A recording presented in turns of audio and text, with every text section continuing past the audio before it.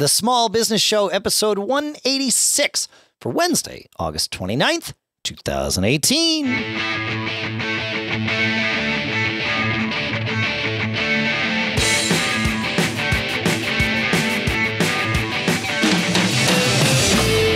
Greetings, folks, and welcome to the Small Business Show here at businessshow.co. The show, you know it, BFA, Small Business Owners. Sponsors for this episode include Gusto. We're at gusto.com/SPS. You get a free 3-month trial, and Timing. We're at timingapp.com/smallbusiness. You get a 14-day free trial and then save 10% when you purchase. We'll talk about what all that means to you in a few moments here in Durham, New Hampshire. I'm Dave Hamilton. And out here on the West Coast, I'm Shannon Jean. How are you, man? I'm good, Shannon. It's, good. It's always crazy, but yes, it is. Just plow forward because that's what we know how to do.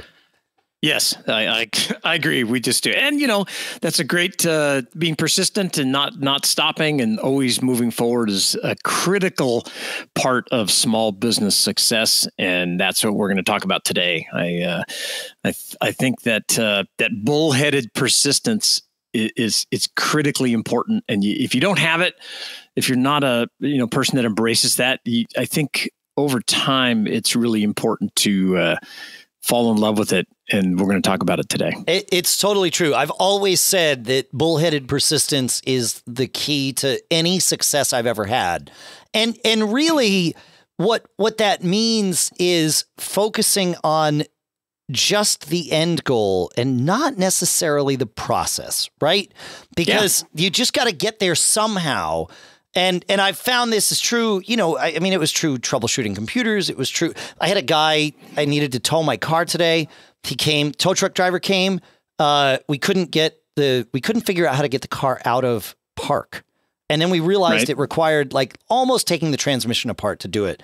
And so it was like, well, crap, the car's on the ground. We can't get underneath it and do it. We need to tow it to do that. Yeah. It's the chicken and egg. And so the guy's like, well, I have these things. And he slid these skids under the tires and he dragged the car right up onto the flatbed. And it's like, oh, you know what? And I said to him, success comes in many forms, but that's the key, right? It's like, it doesn't matter how you got there. You've got to just focus on finishing whatever it is, solving whatever it is, and getting it done. Otherwise, it doesn't get done. And then exactly. That's it. It doesn't get done. Yeah. I always joke around with my kids and I say, 95% of folks don't follow through and don't have this persistent, this part of their talent stack, to quote Scott Adams, persistence is definitely something you need to have. And, 95% of people don't have it. And those people work for the other 5% of people that do.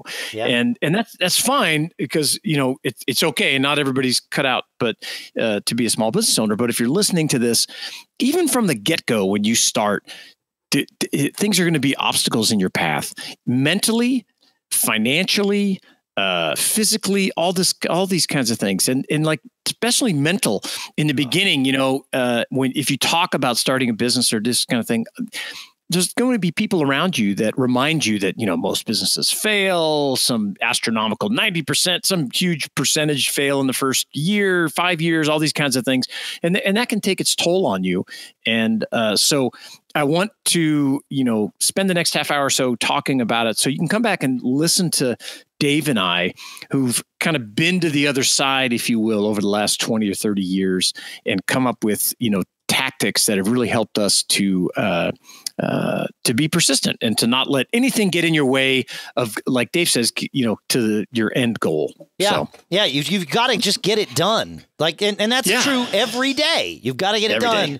There's no alternative. Right. And yes, you are going to hit roadblocks. You're going to hit, brick walls sometimes. It's like, okay, well, figure it out. Don't just say, well, it was impossible because, well, yeah, that's easy. Did you get it done anyway? No. Yeah. Oh. Well, I think the difference is we've all talked to people and heard stories about, well, I was going to do this, but then this happened.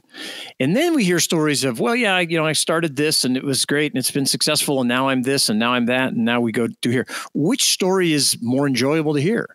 Yeah. You know, I mean, I hear that story about, oh, I was going to do this and then got stopped. I hear that all the time. And I'm like, oh, that's cool.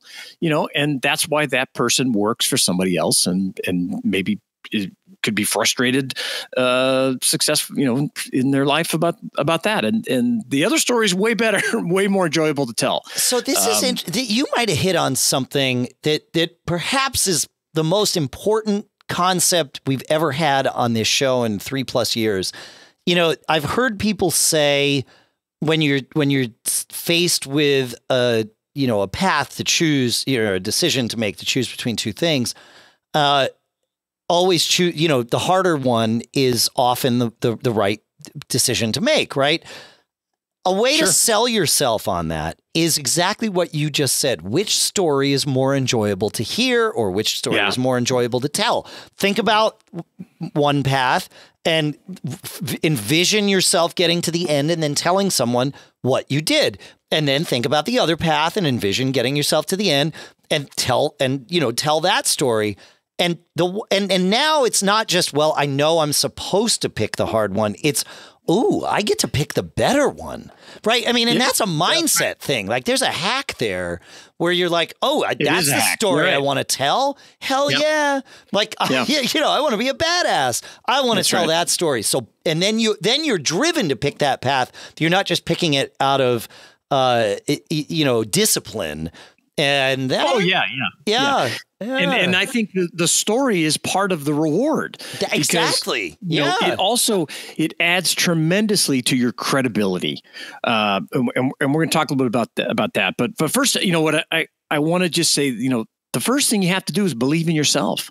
You have to be confident that you can achieve whatever it is you're going out to do and with your small business. And those, we talk about goals versus systems here a lot, but the system that you want to develop, if you set yourself some goals that you want to achieve, that's all personal. It's up to you. You don't have to build a business worth millions of dollars or whatever. You could just want to have a side hustle or a small business that you can go and help support your family. I mean, there's a huge spread in there.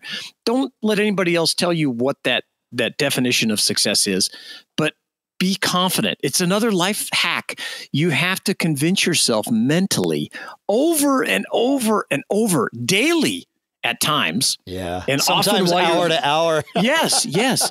And what I think is that it rolls right into the next thing and maybe even before the being confident is recognizing the things you've already have achieved.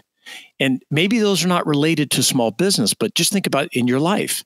And like we talked about the Scott Adams talent stack, we've kind of hacked that a little bit here, and we've talked, about your success list, right? And building on that stack of successes to build your confidence and to remind yourself, okay, what did I do today that was a success, and what have I done in my life? And they can be very small things, but you're training your inner judge that we all have inside of ourselves that for whatever reason often wants to give you a negative message.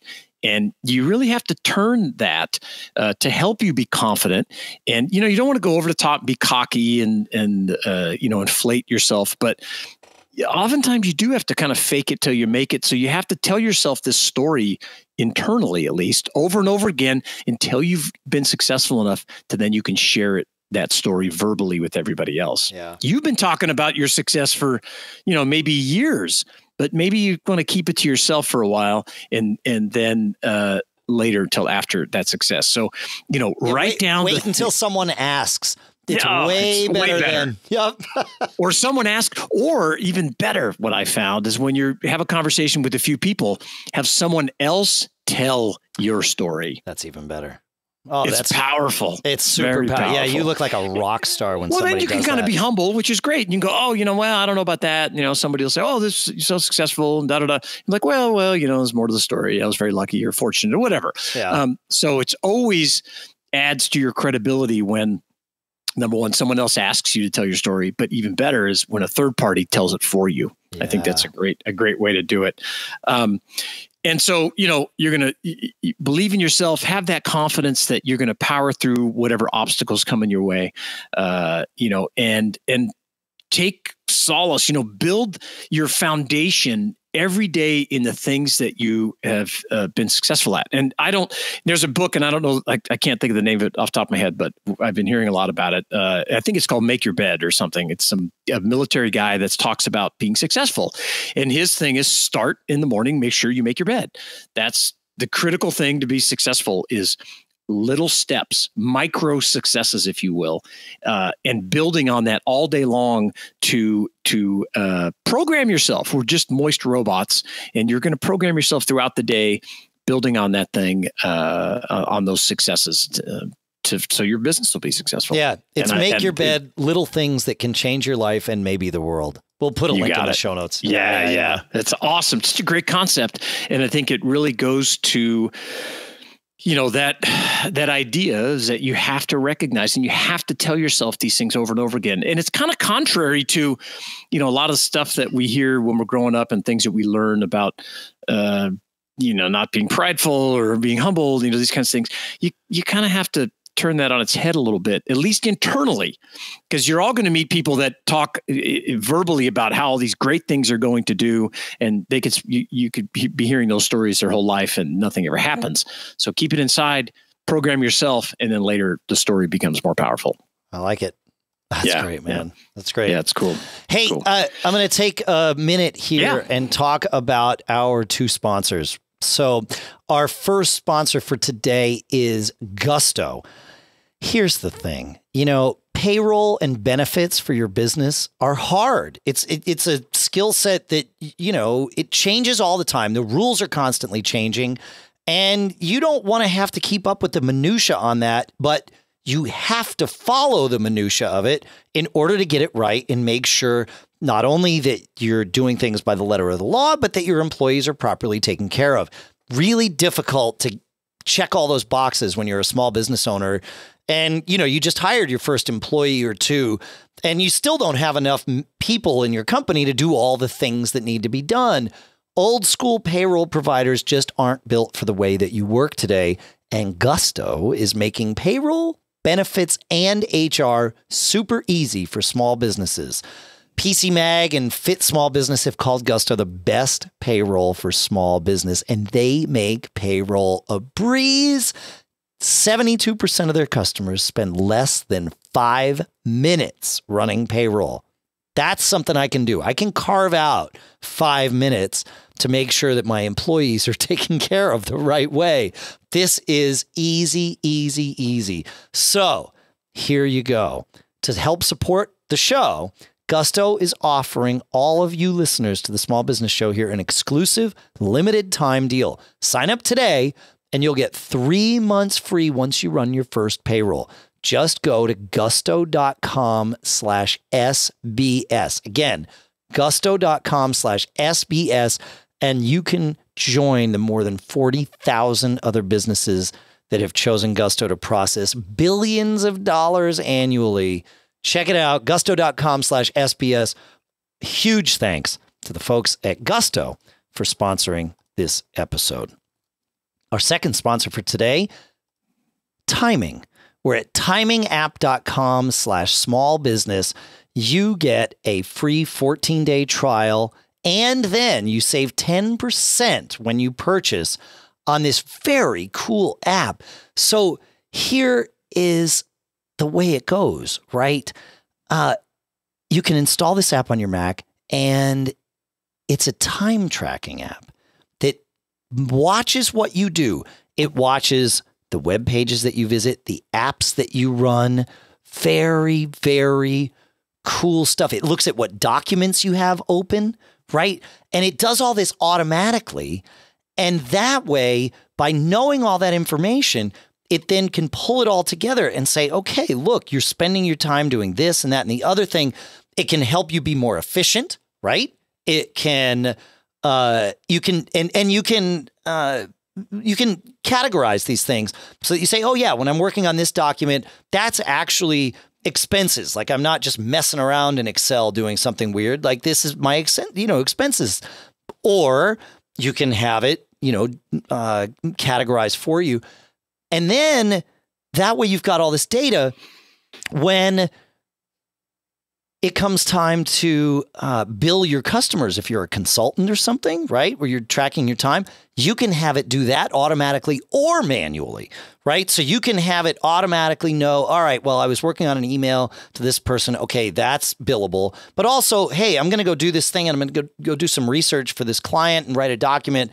You can start the clock. So that way, either way, you're tracking all the things. Not only can you be more efficient, you can actually make more money with timing because you're tracking your time that you're spending for your clients. And that's something, especially when you're doing like quick little things here and there, it can be difficult to remember all those when it comes time to make your invoice for them at the end of the month. So you got to check this out. Again, go to timingapp.com/small business and save 10% when you buy, but first get a 14-day trial. Again, that's timingapp.com/small business. Have you checked out Timing, Shannon? It's pretty cool stuff, right, man? I have. It is cool. And, what I love about both these apps and services is, it really helps on the automation front for your small business. And Dave and I have been working on a upcoming show all about automation and helping your business seem bigger than it is or automating it, less work for you. And both of these are just right up that alley. I love it. Yeah. Cool stuff. So our thanks to Timing for sponsoring this episode. All right, man. Cool. What's next on the list? Yeah, for me, one of the things that I learned a long, long time ago was that personally, it became very important to maximize my strengths, but at the same time, really minimize my weaknesses. And I know how to do a lot of things, but I'm also terrible at so many other things. So early on, I was fortunate enough to have a business partner that was very, very good at some of the back end stuff and the accounting and things that it really kind of set a pattern for me. Is I'm much better with a partner that is very strong in accounting. But I was thinking about it as I was writing these notes. In addition to accounting, it's accountability. And knowing that, like, okay, Dave is going to be waiting for me to put show notes together, and get things going for the show at this time, it makes you perform. And in any of your business, it may be that it's your employees that are holding you accountable or something like that. But I think that accountability, speaking from my own experience, has really helped me. But look at what your strengths are. If you're a accounting person that really likes to dig into numbers, but you're not a person that wants to be on the phone making sales all day, well, then you need to find your counterpart, and vice versa. If you're the guy that loves talking on the phone and doing deals like I like to do, but I'm terrible at, we talked about at the end of the month, keeping track. I mean, that is just absolutely my weakness. So I've always tried to find either a business partner to offset that or hire someone that could work for me to do it. Yep. That's important. The next thing is really important and something I think that gets overlooked in a lot of, small business websites, podcasts, side hustles. Everybody's trying to sell a quick fix. And there are no shortcuts. You have to be patient. And that persistence to get you through that is critically important, but understand that it's not going to happen overnight. When we first started, this is my first podcast, Small Business Show. And it took 2 years before we got our first sponsor. And, it wasn't that we didn't start this to make money. We started to give back to the small business community, and that's the reason we still do it. But it's awesome to add that little chink on your success list. Like, hey, we got some sponsors that actually want to hear sponsor and get out to the thousands of small business owners that listen to us. So you have to be patient. Really, really important. I'll give you another example. Dave, while we were... I will add an asterisk there, though. It is good to be realistic. Yes. Patience, you can explain a lot away with, oh, no. Like, these things take time. And they do, right? Like, that's the thing.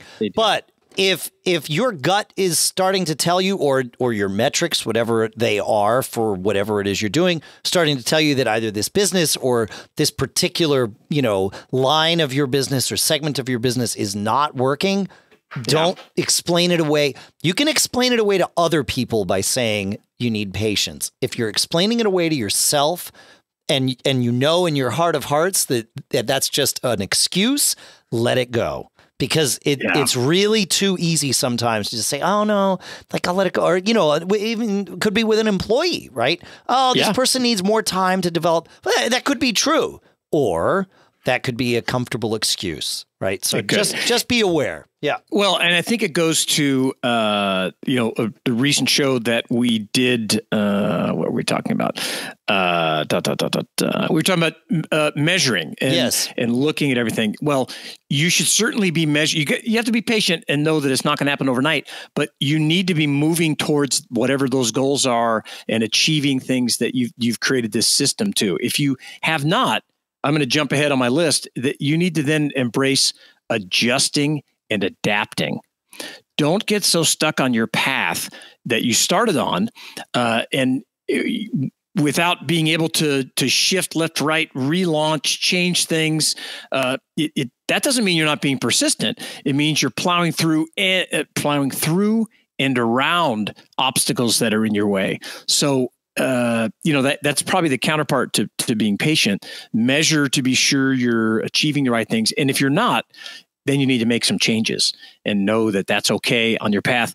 It's another reason why that philosophy we talk a lot about is, not talking about everything, keeping it to yourself or your partner and maybe your spouse, because people aren't ready to hear how messy this often is. And it's much better to talk about it when you've come out to the other side and you're having some success versus, we started to do this, but we pivoted to do this and now we pivoted again, but look, now that's working great. Yeah.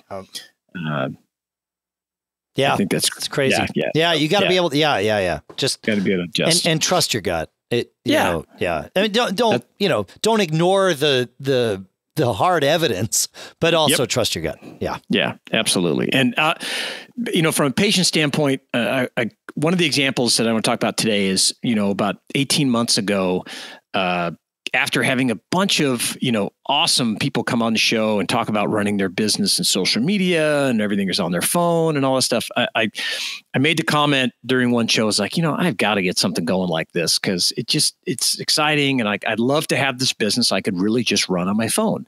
So I started this, social media business, just selling handbags and in the secondary market. And I've talked about it here a few times. And my goal was, the system I wanted to develop was just to move 10 handbags a day to net after all my fees, $50 a bag. So I could make $500 a day, about an extra $100,000 a year. Right. Those numbers are fantastic. And that's fantastic. So, yeah. And now, I'm about 18 months in, I'm about 65% there. Okay. I just ran all the numbers, but I spend about 60 to 90 minutes a day on it. Now, so it's about $65,000 a year. It's netting. I work an hour and a half. But I will say, one of my next comments was about, immersing yourself in this, your business. I'm on my phone often. If stuff's coming in at 10 o'clock at night and I'm sitting there doing some work and I see a comment on my, feed on one of the social channels that we sell in, I'm going to jump on and answer it. Because I'm immersed in it and I'm highly motivated to get to this, that 100K point, because then I'll have a much better story to tell. And so it's, immersing yourself. It shouldn't be, your business should not be an afterthought. You need to be aware of it. You do need to disconnect, but you got to be into it. And it's also, some of your best ideas, some of the best things that will motivate you are going to come during quote off hours, or you're sitting there doing something or having a conversation that's not related to it. So you want to immerse yourself. That's a key part, I think, of business success and part of being persistent. Totally. Yeah. Yeah. You got to be in it. You got to be committed to it, even if it's a side hustle, right? Where, absolutely. Like you said, I mean, you're doing this. I mean, right. Exactly. Yeah. Yeah. I just want to be able to tell that this worked. I'm not even sure I'll continue to do it. Maybe I'll sell it. Maybe I'll turn it over to somebody to have them manage it. I tend to get impatient. I wish I was more patient, but I tend to get bored quickly. But I want to hit those numbers that I talked about. And one of the things that helps me too is habit, make it habitual. When you've adjusted, you've adapted, when you start to see some things work, you just need to do that over and over and over again. At the same time, you stop doing what's not working. Yeah. So when you measure things, there's going to be stuff that you've put some energy behind that don't go anywhere, but there's bound to be things that you start to see, oh, wow, that's interesting. And you may have never, it may never been part of your first plan, but start working, and developing those habits. And we've talked about this on the show too, that, it's not about being busy for the sake of being busy and feeling like that's important and, I'm working really hard. It's not about that. It's about looking at your well thought out path and making sure you're always moving in the direction that you want to be moving. And that may take more time, you may be busier at other times than others, but it's okay to take time to sit and to study and to learn. But you got to get in the habits of finding out what is working and focus on those over and over. Totally. Yep. And then, so we talked about adjusting and adapting. I have a few things that are a little more philosophical. One of them is commitment. Everything has a cost, and your business is going to have a cost. Whether that's time away from your family, less time sleeping, more risk that you're taking in your life. Ask yourself, are you truly committed? And I love this phrase that Dave Ramsey, he's a financial guy all the time. He says, are you truly committed to living like no one else now, so that someday you can live like no one else? And, especially starting, your company, it takes a lot of time and effort, and just to be in it and immerse yourself. And you have to make that commitment and know that these are the costs. And you may have to talk with your spouse and explain things. You may have to talk to your kids. Hey, I'm going to have to work a couple hours extra in the evenings to get ahead, whatever it is. But know that it doesn't come without that commitment. Yeah, you've got to put in the time, and even not just when you're starting. I mean, this happens over and over again. Sometimes by surprise, you can get to a point where things are running and it's like, okay, cool. You get to live a little bit of that charmed life that you've created for yourself, take some of your hotel points and, use them here and there. But then get back in, and the commitment can never go away. Right. And it is good to know, especially if you're transitioning from, if you're an employee, you're working for someone else, and that this is not the long-term path for you. If you don't know that, then this might not be the long-term path for you. Yeah. But it's not a grass is greener thing, and maybe I'll dip my toe into it. It doesn't work that way. No. Success comes from hard work and tremendous persistence and that commitment for sure. Yeah. And you just gotta be right in it and be ready to never be detached from it mentally or emotionally, and emotionally maybe be the wrong term, but at times, I mean, you're down. Maybe I don't think it is actually. You're gonna be attached to this thing even when you're not there. Be aware that a great example is you work for the bank. You can go take a 2-week vacation and not think about work till you get back. If that is a non-negotiable concept that you need to have in your life, then you are not a small business owner, right? That's right. You need to be able to say, I am going to take some time, maybe not this year or next year, but maybe the year after that, I'll be able to create a path where that makes sense. But even then, you're never out of it. It's always there, even if it just in the back of your mind, but probably more than that. And if you're resisting that, then that's a bad sign, right? You maybe this isn't the path for you, and that's okay.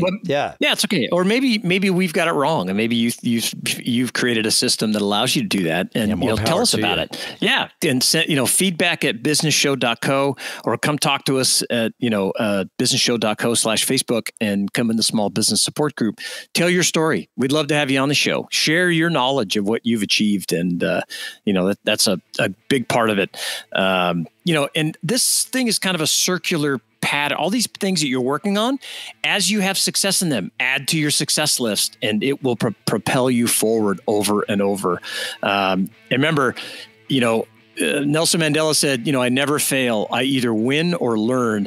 And that's exactly what you need to do in your small business is really think like that. I like that. Yeah, it's true. Yeah. That's how it goes. Yep. Sweet.